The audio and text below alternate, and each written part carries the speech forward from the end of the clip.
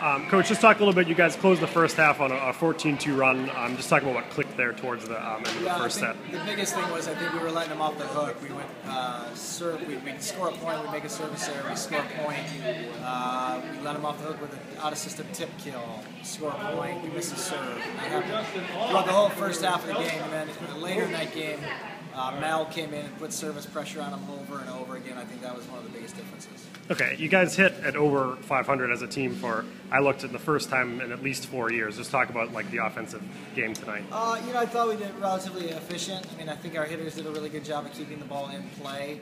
And then, we were a little bit more physical than these guys, and so the net wasn't.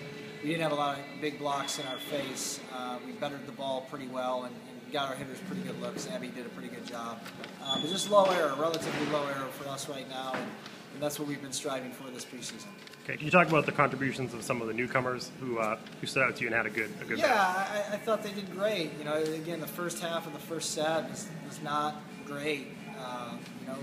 We were down a little bit early and had to just get in a little bit of a rhythm. And you never know how that's going to go the first match of the year. It's a big arena that had 40 people in it. 2 neutral teams from all the way across the country. So it's just a different environment, and I thought we worked out some kinks as we went.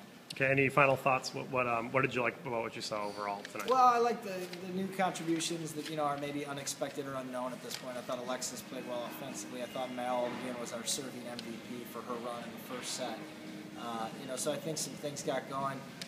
Other than that, mostly what we expected. I thought we got pretty good point and efficiency numbers from all 3 pin hitters, so that was nice to see.